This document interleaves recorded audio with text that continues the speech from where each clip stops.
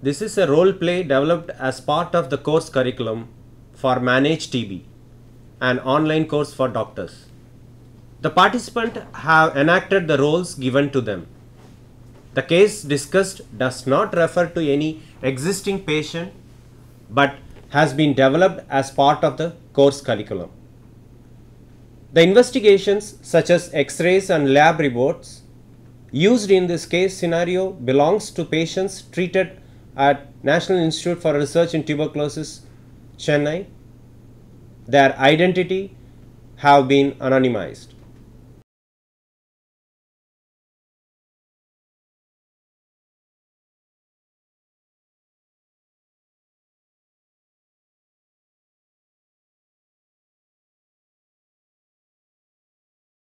Good morning, ma'am. Good morning, Dr. Vignesh. Ma'am, I have a patient to discuss with you. Yeah, is this an appropriate time, ma'am? Yes. Go ahead. We can discuss. Ma'am, we have a 35-year-old male, an IT professional who has presented with complaints of loss of appetite and weight for the past 2 months and persistent coughing for the past 20 days and fever for the past 1 week, ma'am. He is also a known smoker for the past 10 years and has no other comorbid illnesses.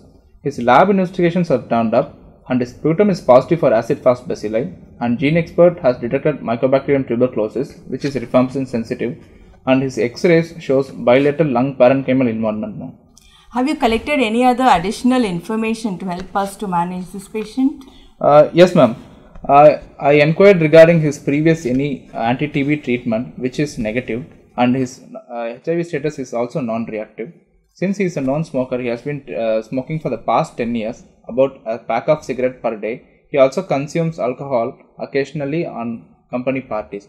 There are no other concomitant illnesses like diabetes or hypertension, and his clinical examination reveals that he is febrile, not anemic, no clinical evidence of jaundice or cyanosis and clubbing, and his vitals are stable, and his weight is 57.6 kilograms. Okay. So now it appears that this patient is having drug-sensitive pulmonary tuberculosis. So what will be your line of management for this patient?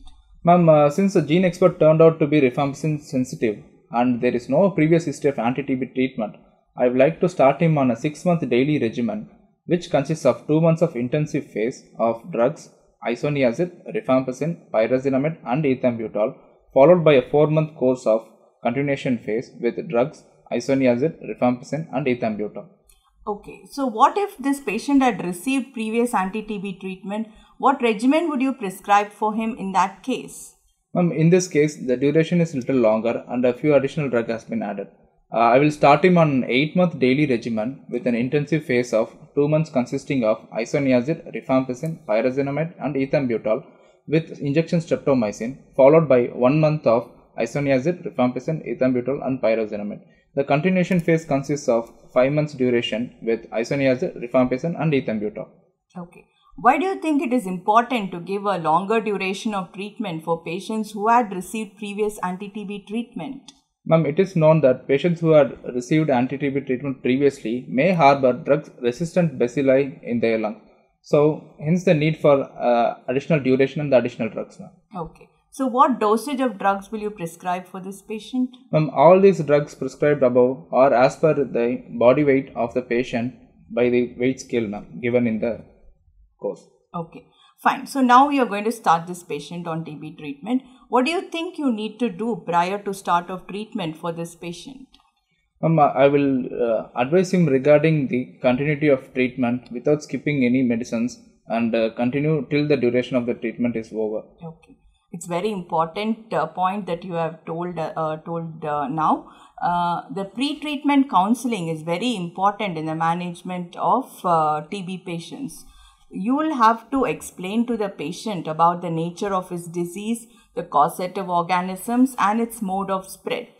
Not only that, you will have to mention him about the total duration of treatment, the need for him to take drugs regularly, the consequences of irregular treatment, and inform us of any issues that can happen with the interruption of treatment.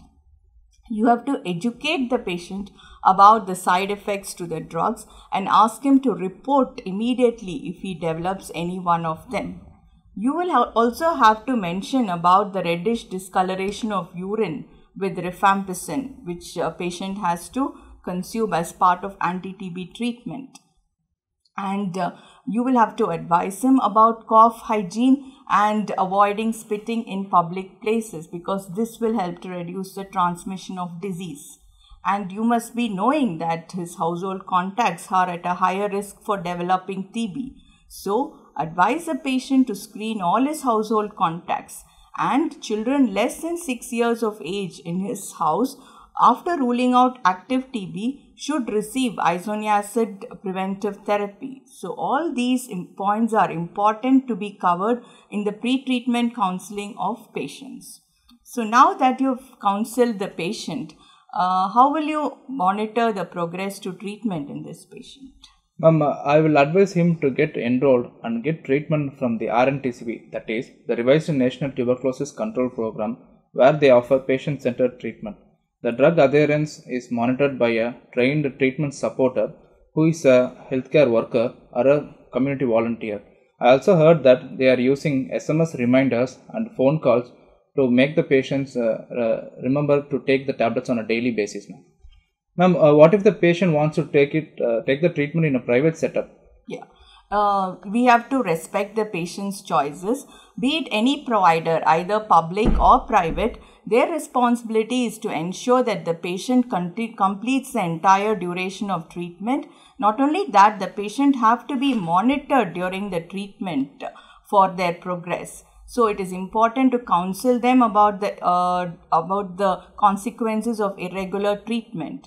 And you have to also have in mind that you have to notify this patient. So you please make arrangements to notify this patient as part of the mandatory TB notification initiative.